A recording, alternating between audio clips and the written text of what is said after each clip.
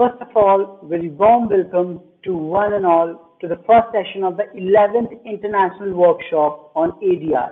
And the second session will be going to conduct on 12 December, which is tomorrow. Before moving ahead, let's appreciate the MediateGuru who took the initiative to gather us on this platform to learn together. So MediateGuru is a social initiative led by members across the globe. The organization aims to bridge the gap between the general public and litigation. We are creating a social awareness campaign for showcasing mediation as a future. We have successfully conducted various international webinars promoting alternative dispute resolution with a reach in more than 100 countries around the world, having an international family growing each day. We strive to provide you with the best lecture series through the best speaker around the globe so that you have a valuable edition today. I feel honored to welcome our esteemed speaker for session first of this international workshop, Ms. Maria Luisa Dominique Mauricio. Ms. Maria is an associate solicitor at the Office of the Solicitor General of Philippines. She has obtained her Masters of Law at Columbia Law School in 2019, where she was a recipient of the Parker School Recognition of Achievement in International and Comparative Law.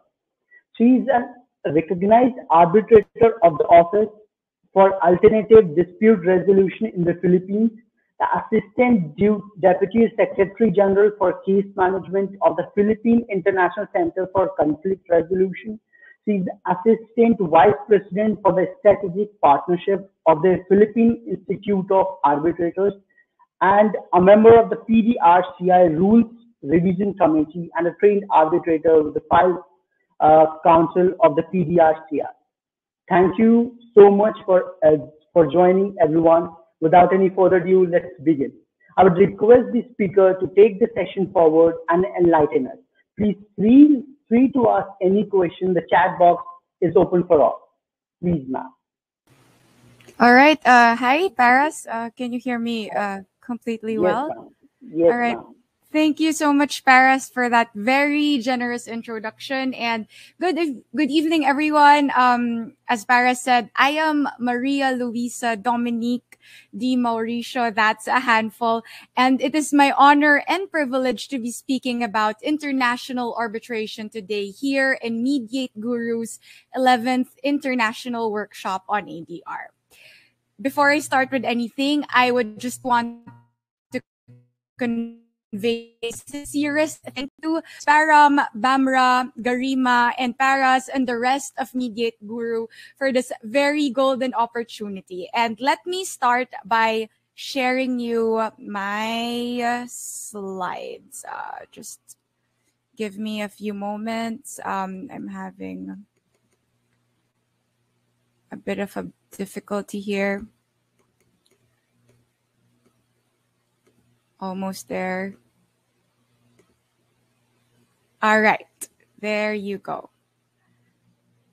So let me start with giving you an idea of what I will be speaking about in the next hour. First, I will be defining what arbitration is, and then I will go on to discuss when is an arbitration considered international, and I will end with why international arbitration is currently the most preferred mode of resolving cross-border disputes. As a caveat, and just so we are all on the same page, we would only be doing an introduction to international arbitration. There is a plethora of other topics in international arbitration that are very much worth discussing. However, we do not have the time for every single one of them. If there is any additional topic you would wish to discuss, I will be leaving my email address at the end of the presentation, and you are more than welcome to message me and we could discuss your desired topic further. And just some house rules, as Paras very much mentioned a while ago, I have allotted some time for questions at the end of the lecture. So please feel free to send in your questions and just or if you would want, you can just list them down and type it in later. But in the interest of budgeting our time, I hope you would not mind if I would try and finish my lecture first and answer all your questions in the end. Every so often, I will be posting a poll question for everyone to answer. And this is just really to check if everyone is still with me. But please, we encourage you, Paras, you can also answer this poll question. I would very much love to see your answers. And also Garima and Paramount there, please answer the poll questions with everyone. So let us start. The first question that we will be answering is a pretty basic and obvious one, and that is, what really is arbitration? I always like to start defining arbitration in the negative, and that is through showing everyone what dispute resolution mechanisms are not arbitration. I find doing this easier through a spectrum of dispute resolution mechanisms that is right in front of you right now. And how does this spectrum actually work? The left side most is the kind of dispute resolution mechanism that does not involve any external intervention, up until the right side most being the kind that involves the most institutionalized external intervention there is. Now let us start with the one on the far left, or negotiation. So negotiation is a strategic discussion that resolves an issue in a way that both parties find acceptable. Here, the parties themselves, without anyone, try to figure out the solution to their disputes, as illustrated in that small drawing I have for you on your screens. A notch up to the right of the spectrum is mediation. There is now someone else, the one in white, a third party who guides and serves as a facilitator in the negotiation process. That is why, as you can see, that third party is on the same level with the two parties. He or she does not have any ruling power over the parties and really merely facilitates the discussion of the two. And if you want like a scientific definition of mediation, mediation is a consensual process where the parties would have to select a third party neutral called the mediator, who will mainly do two things.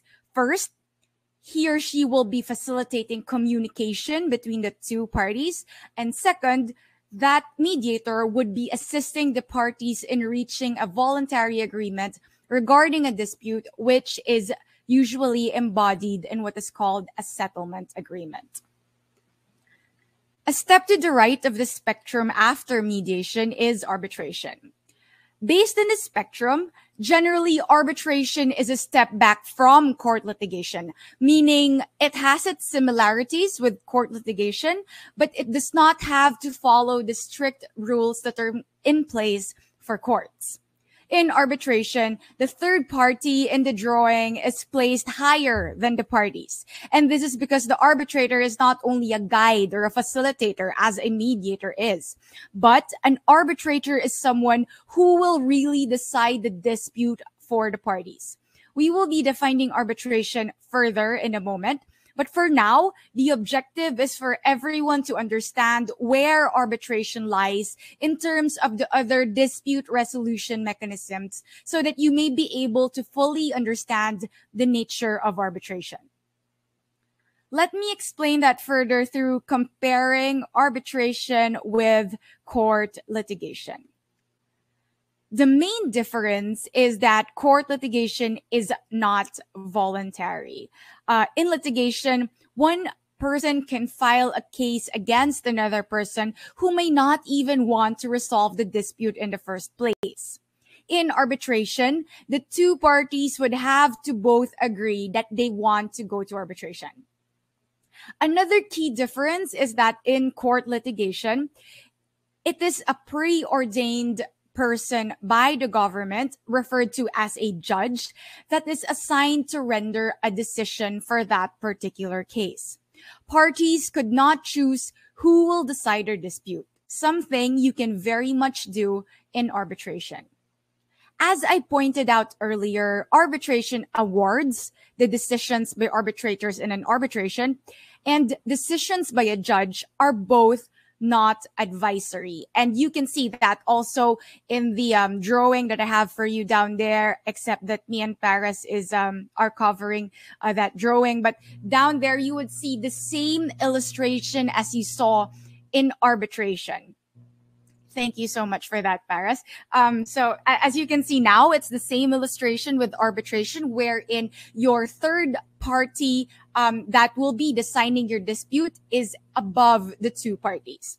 And that is because decisions by the arbitrators and the judges are both not advisory. But in decisions of judges, there are grounds to ask the higher courts to review again the court's decision. This is not the case in arbitration. We will discuss that further later. For now, what you have to remember is that in arbitration, the award is final and binding once it is rendered. And just to see if you're still with me, I have with me my first poll question, which I will be launching right now. There you go. So which proceedings will result to a binding resolution? Is it A, negotiation, B, mediation, or C, arbitration? Now, thank you so much for participating in the polls. Maybe we can give it a few more seconds. Some of you are changing your answers. That's cute. Okay. All right. All right. Maybe, okay, that would do. And let's end poll. So Paris, would they be able to see the poll, or is it just us who sees it? All right. Either way, so here. So if you're seeing it or if you're not seeing it. We all can see it now. Right. Okay. Thank you so much, Paris. So here, as you can see, majority of everyone here in this room is actually right. It is arbitration that will result to a binding resolution. Okay. Next. All right.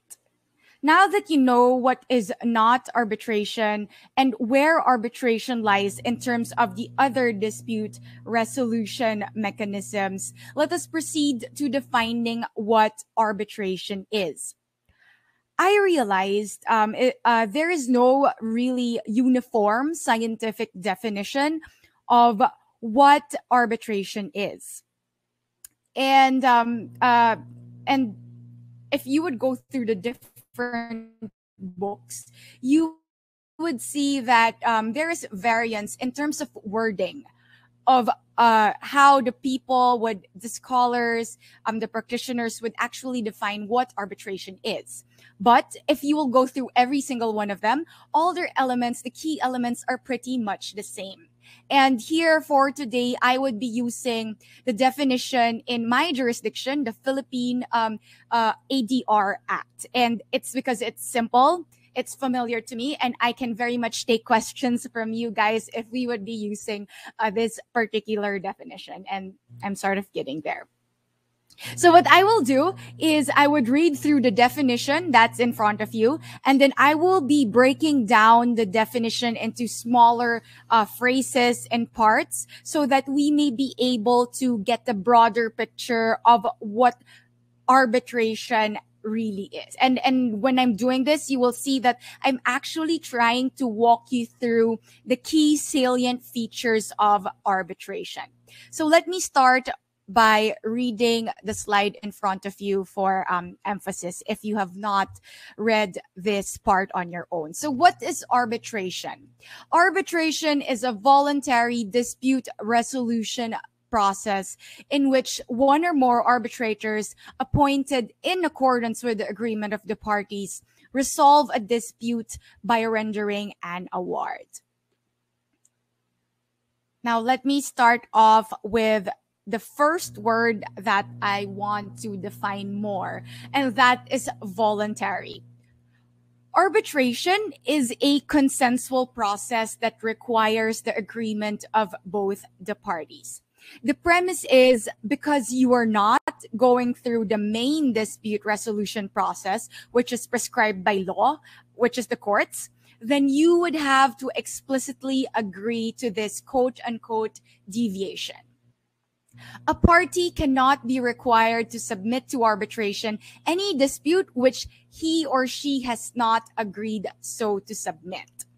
And related to this fact is the fact that arbitration is contractual, meaning the parties should have a meeting of the minds that both agree to bring their dispute to arbitration. And I keep on repeating this just so you would ingrain in your in your being that arbitration is voluntary and usually in commercial settings and it is usually in commercial settings that arbitration is being utilized, especially nowadays.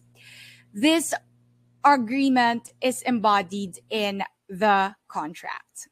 But keep in mind that arbitration is voluntary and both of the parties should actually agree to arbitration. Next is that arbitration is a dispute resolution process. Arbitration is the use of an impartial adjudicative procedure which affords each party the fullest opportunity to present their case. Since the arbitration will produce a final and binding decision through an award, it is imperative that a particular form and formal procedure should be adhered to for the arbitrators to be fully apprised of the nature of the dispute.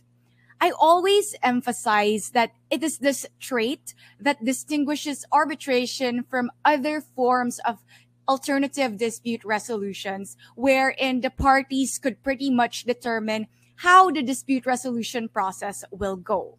In arbitration, parties would have to go through an imposed procedure in order for due process rights to be fulfilled. The next phrase that I want to discuss with you is that emphasized on your screens. And disputes resolved through arbitration are decided by one or more arbitrators, which are called usually the arbitral tribunal. And these arbitrators, collectively called as the arbitral tribunal, are appointed in accordance with the agreement of the parties or the rules that the parties subscribe to.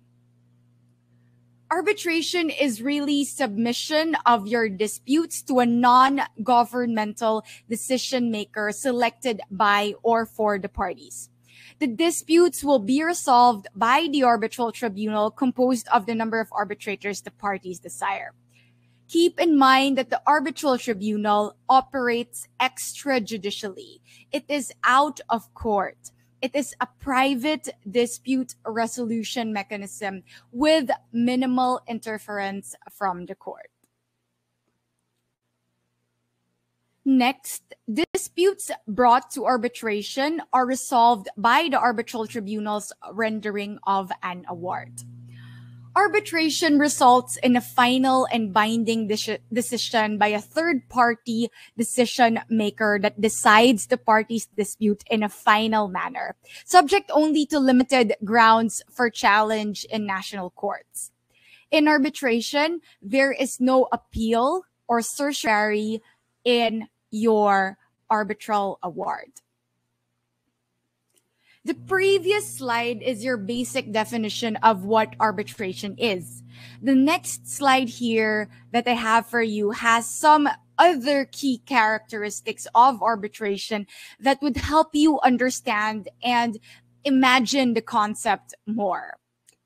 And I want to start with something with a characteristic that arbitration is very big on, and that's the principle of party autonomy. Party autonomy simply means that both parties may agree to do or not to do something. In arbitration, this just means that the parties have the freedom to choose, one, who will arbitrate their disputes, and two, how their disputes will be arbitrated. So let's start with the freedom to choose who will arbitrate their disputes. In arbitration, parties are given the freedom to choose who will be the non-governmental, third-party neutral decision maker who will ultimately decide their dispute. Parties value this choice because parties cannot exactly choose the judge in a court litigation. Here, parties can choose an arbitrator that they feel would have the appropriate expertise or knowledge on the field of their dispute. Courts of general jurisdiction might not have the same appreciation of the case as compared to someone who practices in that particular field. So that's pretty much why they kind of want to appoint someone that is also practicing in that field. Parties can also choose an arbitrator that they feel would be able to give them ample time to hear and decide their case. And this is growing. This is a growing issue nowadays, especially for arbitrators with more cases than they can actually handle. Of course, there is a process for nomination and appointments of arbitrators, but ultimately the parties may choose who they want as their arbitral tribunal. Let's go to the parties' freedom to choose how their disputes will be arbitrated. And that's pretty much called procedural flexibility.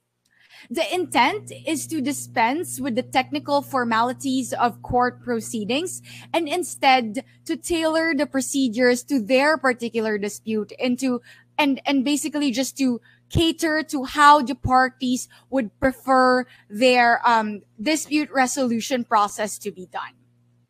They can choose what rules of procedure they want to apply and also what to delete or add in these rules to be able to have a more efficient arbitration.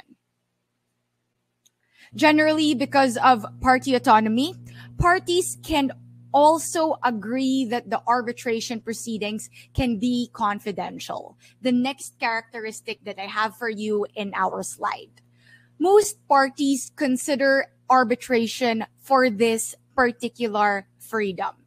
When a party goes to court, proceedings in general are open to the public and pleadings and submissions become accessible to the public at one point.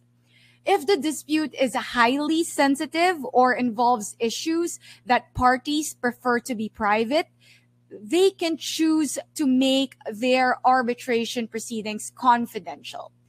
And that's something that they cannot do in courts, as I have said a while ago. The next characteristic that I want to put forth is actually two. And it's not a characteristic, but really an issue that I want to discuss, and that's cost versus speed. Admittedly, arbitration is more expensive than litigation. However, arbitrations are fairly faster than court litigation. The time spent litigating, for example, a commercial case would take you years, wherein if you would go to arbitration, you can always agree, just as long as both of the parties agree and your tribunal agrees, to have a lesser time frame for your particular dispute. And the time less spent litigating translates into really a trimming down of costs for you as a party in your arbitration proceeding. The next characteristic that I want to highlight, and I touched upon this already a while ago, but I want to repeat it again, is that awards become final and binding once it is rendered. Arbitration produces awards that produces a binding award that decides the parties' dispute in a final manner. And as I also said to you a while ago, this finality of the award is subject to limited grounds for challenge in national courts. And I want you to keep in mind the differentiation of words that I used. I used challenge and not appeal. Awards are not advisory, as I also repeated a while ago, that the parties may accept or reject. And really, this means that any court or higher authority could not review errors of fact or law in an arbitral award. The last characteristic I have for you is the enforceability of the award. And the premise really is that since it's consensual, since the parties have actually both agreed to arbitrate their dispute, there will be willingness to abide by the award that will be rendered subsequently. And because of that willingness, it would be faster to enforce that award. And strictly speaking, there is nothing else a winning party would need to do in order to enforce the award. However, in reality, there would be losing parties that would not want to comply with your award.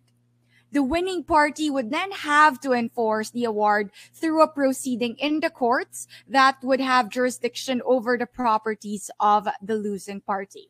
And we would be discussing that more a little bit later. The next part is supposed to be an enumeration of the advantages and disadvantages of arbitration. I attended this one training, and one of the professors beautifully discussed the advantages and disadvantages of arbitration in this way. She said that the advantages and disadvantages are really just different vantage points of the basic characteristics of arbitration. Example is, let's say, the ease in the enforceability of the award. The winning party may see this as an advantage since it may readily have the award enforced. Of course, the losing party would see this as a disadvantage for obvious reasons. So the key takeaway is that the determining of what are advantages and disadvantages is really just a relative concept based on perspective.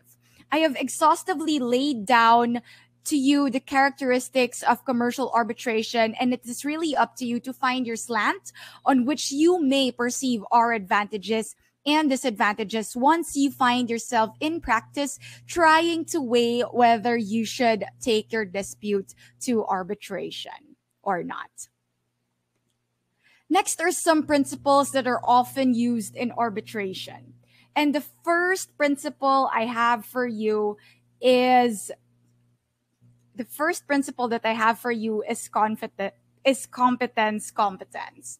And the arbitrator and basically here, the principle states that the arbitral tribunal may initially rule in its own jurisdiction, including any objections with respect to the existence or validity of the arbitration agreement or any condition precedent to the filing of a request of arbitration. Stated, that's actually the definition in the model law, but stated in simpler terms, if the parties have objections to the jurisdiction of the arbitral tribunal, they should first raise the objections to the tribunal and not to courts. And that's the principle of competence. The next principle I have for you is the doctrine of separability. And basically the doctrine says that an arbitration clause which forms part of a contract shall be treated as an agreement independent of the other terms of the contract. So the invalidity of the contract itself does not necessarily mean the invalidity of the arbitration agreement, except, of course, if the causes of such invalidity affects the arbitration agreement. The next principle I have for you is that the arbitral tribunal has, in its loose sense, limited jurisdiction. Arbitrators, 1, do not have contempt power, 2, do not bind third parties, and 3, do not produce binding precedent. Since it is not a court of law, the arbitral tribunal's jurisdiction does not come from any law or any constitution. Hence, they do not have the inherent right to punitively harm any person that has been wronged by it, that has wronged it. That power only lies with the state. Remember that arbitration is a creature of consent. Hence, the consent is only valid on the people who have expressly acquiesced to it. Therefore, the arbitral tribunal may not render a decision that affects parties that did not consent to its jurisdiction. And lastly, there is no such thing as stare decisis in arbitration. The awards are not considered precedent that future lawyers may cite in their arbitration proceedings. The binding effect of the award is only on the two parties involved and in the particularly agreed dispute. Evidentiary, lastly, means that the arbitrators would have to decide a dispute based on the pieces of evidence that is presented to it. There is no such thing as a judicial notice in arbitration. One pertinent classification of arbitrations is whether the arbitration will be conducted with an assisting institution or just merely by the parties. Ad hoc is really just a do-it-yourself arbitration. The burden of running the arbitral proceedings falls entirely on the parties and once they have been appointed, the arbitrators. In the institutional arbitration, an arbitral institution provides assistance in running the arbitral proceedings in exchange for a fee. Assistance includes organizing hearings and handling communications with and payments to the arbitrators. Institutional arbitration may be beneficial for parties with little experience in arbitration. And that's really because you would have an institution that will walk you through the different administrative processes along the way. Now that we know what arbitration is, let us now determine when arbitration can become international. Essentially, arbitration really is just the presence or absence of a foreign element in arbitration. UNCITRAL, or the United Nations Commission on International Trade Law, came up with a model law for international commercial arbitration. So this is the model law, as we call it, is a legislative text which was really a suggestion to legislatures around the world on what kind of arbitration law should each state have. This was done so that there might be some uniformity on the arbitration laws of all, if not most, jurisdictions globally. The idea was that international trade would be easier if there was uniformity or similarity of laws among the states. Currently, 118 jurisdictions have already adopted the law. Hence, I always say that it is safe to assume that the definition or any doctrine for that matter contained in the model law is largely accepted and in most jurisdictions around the world. Having said that, the model law defines what international is by giving us 5 distinct scenarios on when can arbitration be considered as international. And you have that right in front of you right now. And let me take you through each one. So if at the time of the conclusion of your agreement, the parties to an arbitration have their places of business in different states, then it is already considered as international. And the explanatory note of the UNCITRAL model law actually says that majority of the contracts that actually go to international arbitration fit in this number 1 scenario. Next, if either 1, the designated place of arbitration, or 2, the substantial part of the obligations of the relationship, or 3, the place with which the subject matter of the dispute is most closely connected is outside the state in which the parties have their place of business, then it is also considered international. And basically, this just says that even if the parties have the same places of business, thus taking them out of letter A over there, but if some other element of the arbitration is from a country other than the state of their place of business, then it is still considered as international. Lastly, if all the elements to the arbitration are from the state, but the parties have expressly agreed that the subject matter of the arbitration agreements relate to more than one country, then it may still be considered international. And the explanatory note said that letter C is actually the greatest acknowledgement of party autonomy. I would just have to point out that this is still very much contentious. There are some jurisdictions that don't recognize this as being international, but it is there in the model law. And this is really the textbook definition of what international is. The next slide shows you in pictures essentially what international arbitration is in the model law.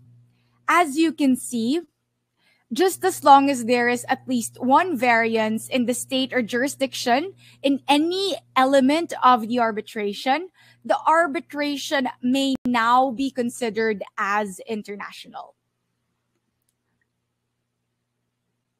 And that's basically what international is when it is being defined through an international text, which is the model law. But what I do want to highlight is this on your screens. This is one particular difference that is not really extensively discussed in an academic setting, but I feel is important and key to understanding the difference between international and domestic arbitrations. And that is the cultural differences of the key actors in international arbitrations. Since international arbitrations involve elements that originate from different jurisdictions, almost always the parties also have different nationalities. Naturally, they have different cultural backgrounds, different expectations, different upbringings, different standards of living. And all these differences are coming into play into the arbitration that you have. To show you the practical aspect of the matter, here are two scenarios. And let me take you through the first scenario. And the first scenario involves a purely Filipino arbitration. And that's my example for the reason that, of course, I'm Filipino. And although I know that there are a lot, there's a wide attendance here of different nationalities, but I kind of want to use my own nationality for this first scenario. And here you would see that both of the parties are Filipinos. Both their lawyers are Filipinos. There is a Philippine seat, and the dispute arising from the contract was concluded in the Philippines and for the engagement of services to be performed in the Philippines. So everything and everyone in this scenario understands everything and everyone perfectly. If, for example, one lawyer would want to move for the, let's say, resetting or the cancellation of a hearing, because, for example, there is no electricity in their area or there is no internet connection at this particular hour, everyone in that particular scenario would understand the predicament of that lawyer. Compare this with the second scenario, wherein you have a Filipino party, a German party, a Filipino lawyer for the Filipino party, and an American lawyer for the German party, with India as the seat, in a dispute arising from a contract concluded in Singapore for engagement of services to be performed in India. In this case, if, for example, the American lawyer would start to cite American jurisprudence or some common law concept, the Filipino lawyer or even the German party would not have the particular understanding that that American lawyer has of the topic that he has opened. And this only scratches the surface, and I can go on and on here. I can go all day trying to give you some differences in cultures, like for example, having one culture that is not outspoken while another culture interprets being outspoken to your hospitality or your warmness towards that person, and then you have a disjunct with these two people.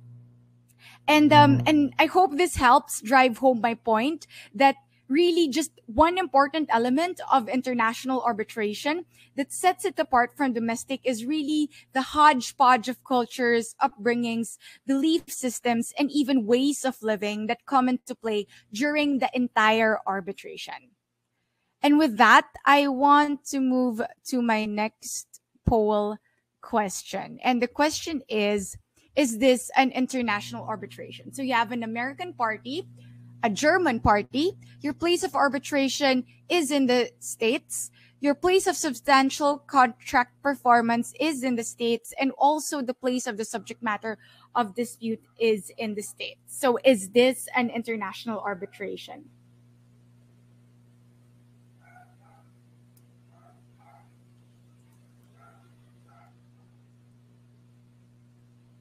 Oh, sorry, I haven't published it, so I was kind of waiting for your answers, but there you go.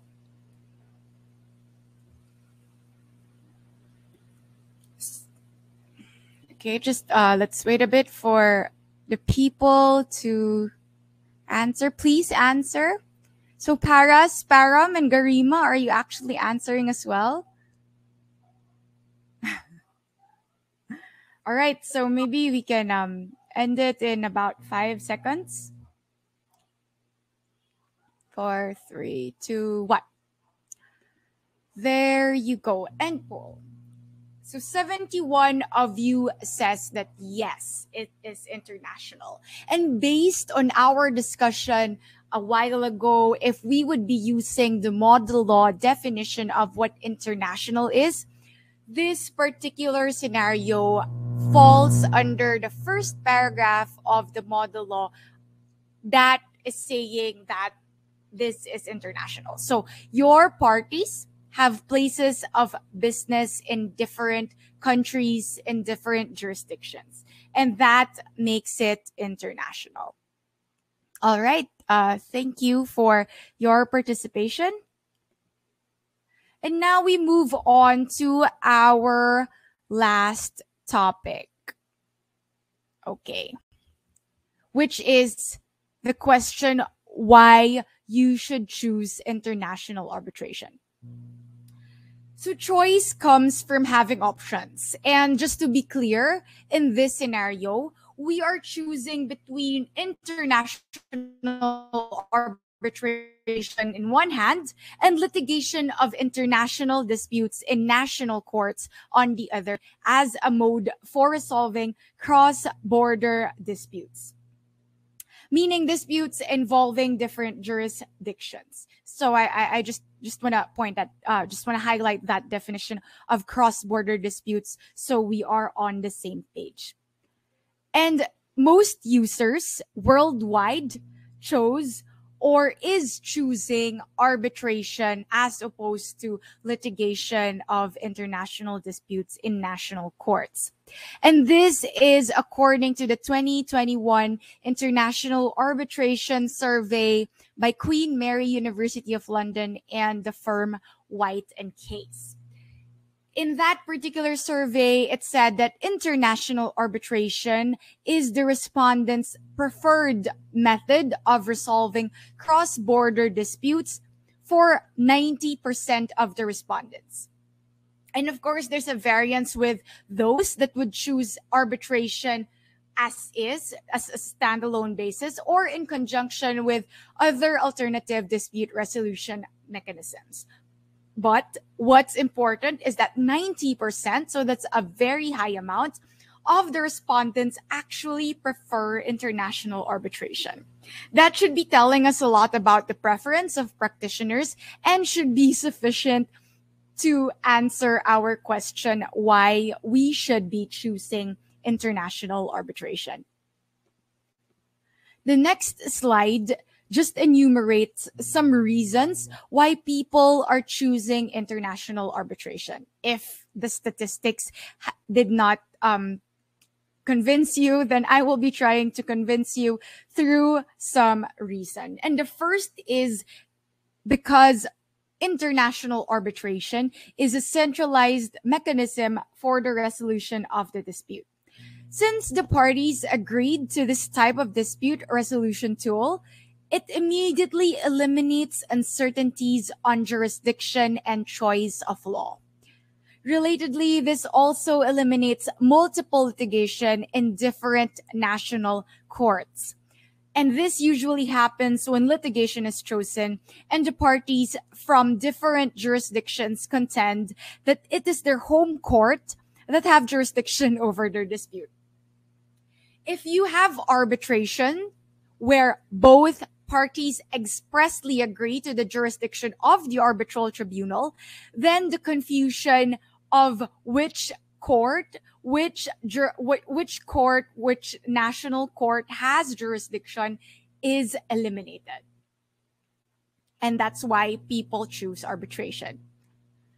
The next mother reason for choosing arbitration is because of party autonomy.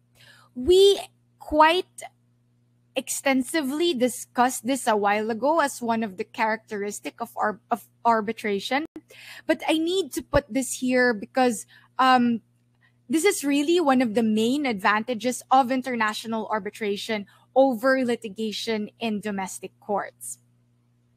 And I want to take you through these two prongs of party autonomy again, but sort of trying to contextualizing it in our particular discussion. And the first is the choice of who your arbitrators will be. And as you can see there, a bullet down there says that neutrality, competence, and expertise of the decision maker. And as we pointed out a while ago, national courts and the judges that have general jurisdiction of domestic issues are often ill-equipped to resolve international commercial disputes.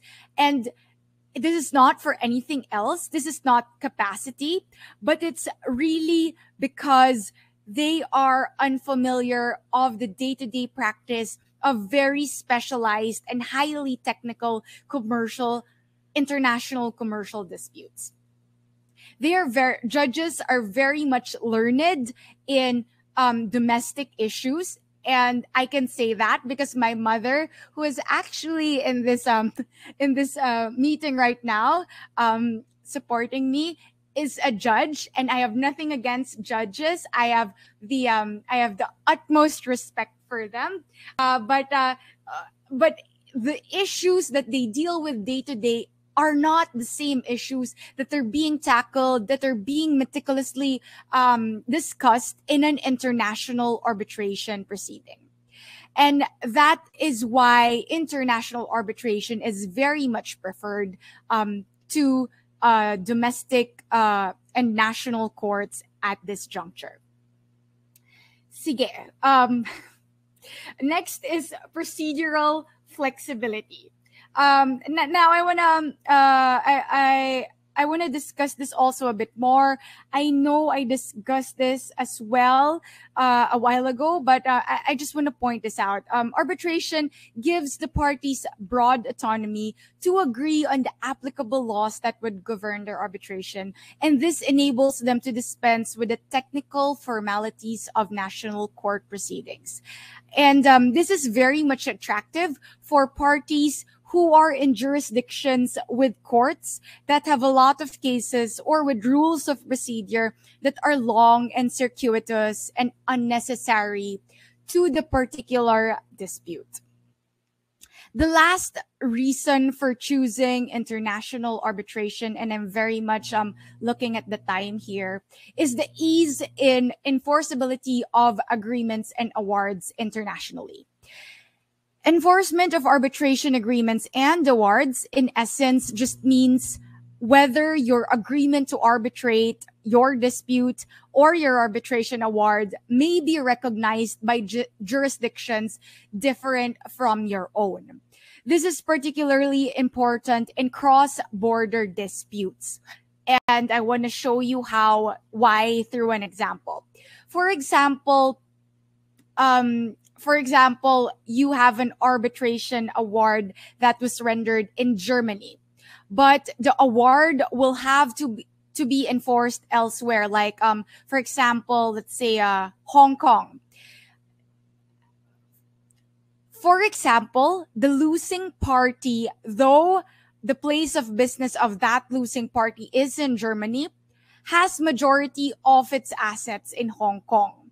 As a winning party, it is good practice to make sure that your award rendered in Germany is valid and binding, not just in Germany, but also in Hong Kong and other countries where you might possibly have to have your award enforced.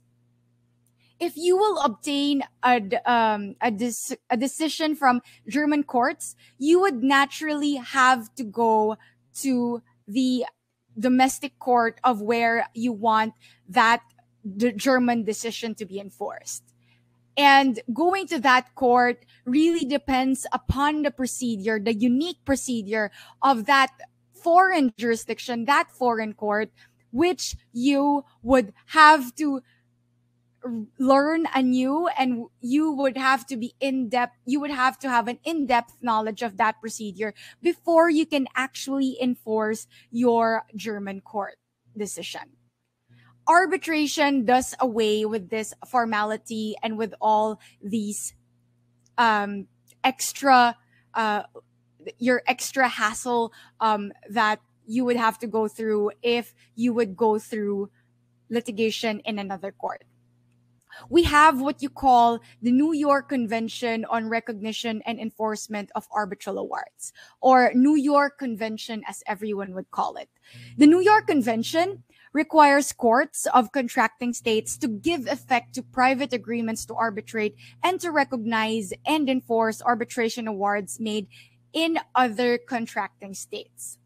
So notably, and this is just to give you a side-by-side opinion of the two, there are only few to none arrangements that seek to establish effective international enforcement of foreign court judgments. Hence, arbitral agreements and awards are easier to enforce than its counterpart. And that is why people actually choose international arbitration over cross-border litigation.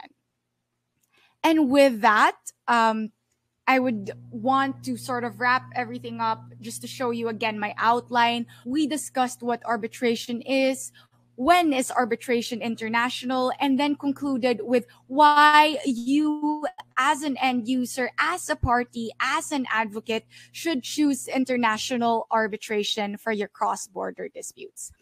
And with that, I'd like to say thank you. That ends my presentation. As I promised, my email address is over there.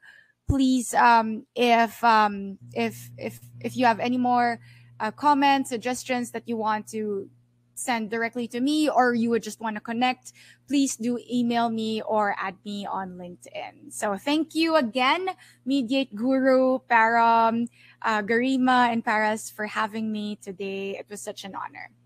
And now we're ready for your questions.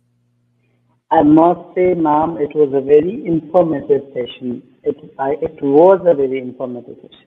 I said earlier, a question-answer round. Now we'll take some questions from our lovely audiences. So the first question is, if we cannot appeal against an arbitral award, how we can challenge an arbitral award? All right. So the question, that's actually a very good question.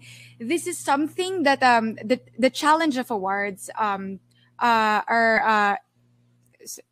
I'm trying to just hold on. Okay. So the challenge of the awards is something that is a very good topic of international arbitration. And if we had a few more hours, actually, we would be touching upon this. And I'm mindful of the time, but just to give you a short, brief answer, and I can discuss with you personally as well if you want some very detailed answers to this. It depends upon the jurisdiction where you want your award to be enforced. The New York Convention gives grounds, as I told you, and if that particular jurisdiction is a signatory to the New York Convention and has actually written into their domestic laws, the New York Convention, then the grounds in the New York Convention would be a very good place to look at to start with. There are other reasons for challenge. It depends upon the jurisdiction as well. So that's my short answer to that. Yes, ma'am. So the second question is, what is conciliation? Is it far more better than arbitration? Do you believe that arbitration is against the principles of fair trial, that is equal justice for equal person? Okay, so maybe, so Param, so I'm sort of not hearing you entirely. So can you just answer? I heard a few questions in that. So may I just answer the first part first, and then maybe we can go through the other the end question. And the first question that if I remember she was asking was What that is whether, conciliation? sure, okay. So conciliation is conciliation is actually closer to mediation in that the parties are actually being guided or being facilitated to by a certain third party neutral for them to decide their disputes. But the difference, as I pointed out a while ago, is that in arbitration, what happens is you have your arbitrator that decides for you. It is the arbitrator that would be telling you, would have the mandate to decide on the matter of the dispute, something that the conciliator does not have. And I think the next question was that whether Is it far more better than arbitration? Is it far more better than arbitration? All right. So that's actually a very good coffee table or question. Many people have different views on it, but my view actually is that I come from the school that is very much pro alternative dispute resolution.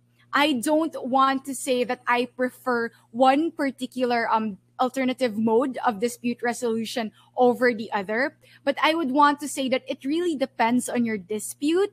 Like how there are certain disputes that are very much for arbitration, and there are disputes that are very much for mediation or conciliation. Just to give the person who asked this a context, I actually prefer what they call the multi-tiered dispute resolution process, and that is going through first mediation before you go to arbitration. Well, if it's multi-tiered, then it's you can go first to negotiation, and if that negotiation does not take place, then you can go to mediation, and if mediation is it doesn't still work out in mediation, you can go to arbitration. And I point this out because I'm a believer that if an issue can actually be resolved by both of the parties on their own without any intervention of anyone, then that would be better, because that would be faster, and that would very much declog court dockets, arbitration dockets, and it's really for the good of everyone, and also good for the parties because their disputes would be very much resolved from the very start. But that's my own view. I think the more appropriate view is it really depends on the type of dispute that you have. There are really disputes that you have to bring to arbitration, and those that you bring to mediation. So the third part of this question is, do you believe that arbitration is against the principle of fair trial, that is equal justice for equal persons? So absolutely not. So absolutely not, Paras. And I thank that person for asking that question. And this is really to clarify. This is something that I have pointed out as well a while ago. In arbitration, both parties have to have their equal opportunity to present their case. There is due process is very much prevalent, if not more, in arbitration than it is in litigation. And I say that because arbitrators do not have the imprimatur of the courts. So in practice, based on experience, I would see arbitrators that would stretch the concept of due process, stretch the concept of equal opportunity to be heard.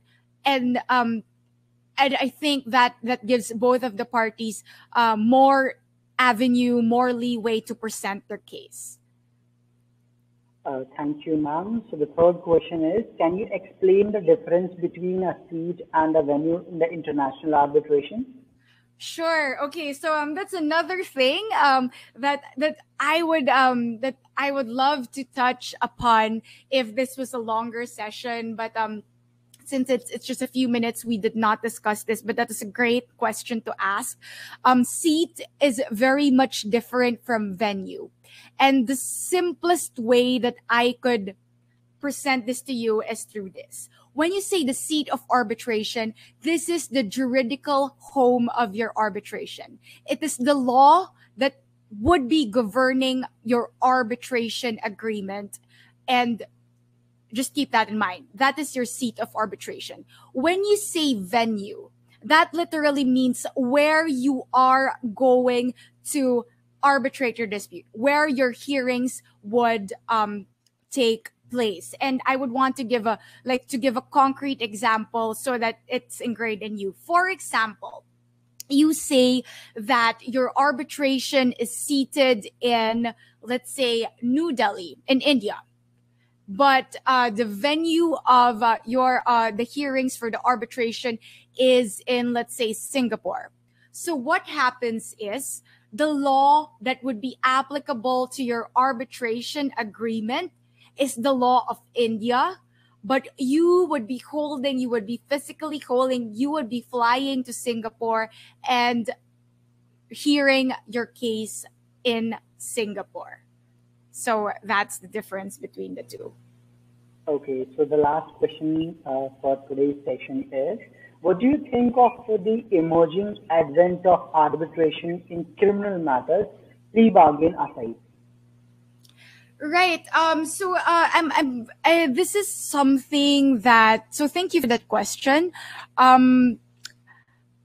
So as you know, I actually am I'm from the Solicitor General's office. We defend the state for in criminal cases. So I usually answer this question with that caveat. And I always say that I am pro arbitration. I have very much practiced arbitration, especially in commercial disputes, even in my office. But I am doubtful as regards whether criminal matters should be arbitrated. Criminal matters, especially when plea bargaining is not being taken into consideration, involves an interest of the state, which I am not, well, as associate, as a solicitor from the Solicitor General's office, I am not prepared right now to say that that interest of the state may actually be brought to this particular type of alternative dispute resolution. Well, these were the questions. Thank you, ma'am, for such a vibrant, interactive, and knowledgeable session. I would like to thank all the participants for joining us, and I would request everyone to please fill up the feedback form before you leave in order to receive the certificate. Last but not least, before leaving, there are some great opportunities by MediateGuru for you guys. First, MediateGuru has launched the second edition of second virtual international mediation competition 2022. The international mediation competition is a unique opportunity for students to learn and practice mediation and negotiation skills. So the role playing of mediation problem drafted by experienced mediators and practitioners. And second, registration for mediation schools, our batch 2 are open now. This course of the school is carefully crafted in order to strengthen a student's grip on the working of mediation and other ADR methods. This course will follow special curated topics covered by Dr. Ashu Dhiman ma'am and other guest lectures from around the globe. All details available at www.mediateguru.com. And if you don't want to miss any update from MediateGuru, follow us on our social media handles and also join the WhatsApp group. The link has been sent in the chat box. Stay healthy, stay safe. See you soon. See you all. Thank you.